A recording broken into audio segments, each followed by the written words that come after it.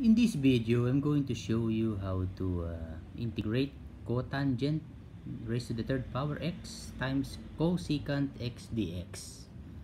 What do you think is our first strategy here in solving this problem? My first strategy here is expand the cotangent raised to the third power into two cotangents. The one is raised with the second power and the other one is raised with the first power. By just expanding that, we can get the cotangent raised to the second power, its trigonometric identity, and then bring this down up to here.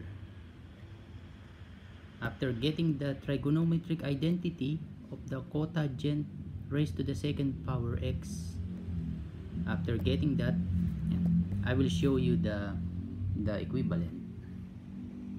In my book, that's the equivalent. They just use the theta instead of the x. We will use x instead. Getting back here in the lecture, we will assign u as the cosecant. Let us assign the u variable as the cosecant here. Get the derivative of cosecant x. The derivative of cosecant x is negative cosecant x cotangent x dx. Get the dx equivalent. The equivalent would be du over negative cosecant x cotangent x. That's the dx equivalent, and substitute the dx here into the dx.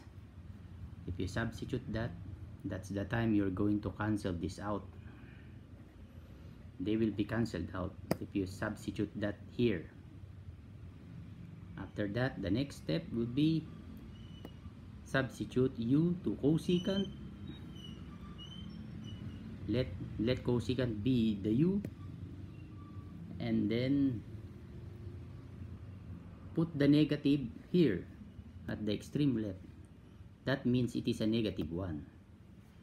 And after that, distribute the integration sign here inside and integrate it one by one. The integration of u raised to the second power would be u raised to the third, because 2 plus 1 is 3, and the 3 bring it down to the denominator. The integration of 1 du would be just u. And then after that, distribute the negative 1. That would be negative u raised to the third power over 3 plus negative, and negative would be positive. That would be positive u plus c. Don't forget to write the plus c. That's important in indefinite integral.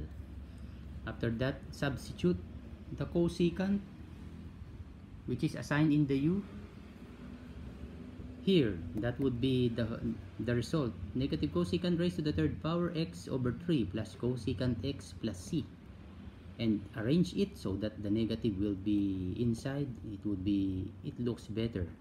It looks better here than this one. Cosecant x minus cosecant raised to the third power x over 3 plus c, and this will be the final answer. I hope it makes sense, and then thanks for watching.